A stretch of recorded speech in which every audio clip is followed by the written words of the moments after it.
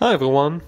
In this short video, one of our affiliate locksmiths is going to show you how he's coding a new Ford key fob. This is how it's actually done on site in case you lost all your keys or just want to have a spare set. This is a necessary procedure that requires a special machine for all Ford key fobs and transponder keys.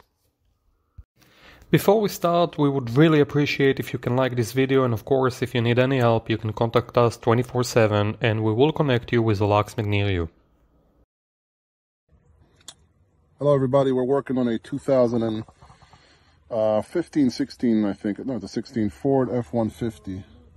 We are adding a key. That's the old key. As you can see, it's a little bit beat up. Here's the new key.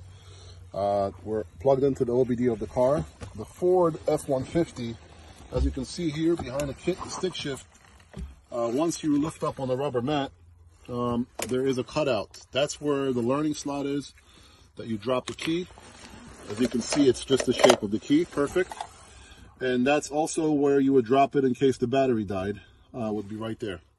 So if you don't have any battery in the car and you can't get the car to start, you drop it in there, press the button, and everything should start for you. And that's pretty much it.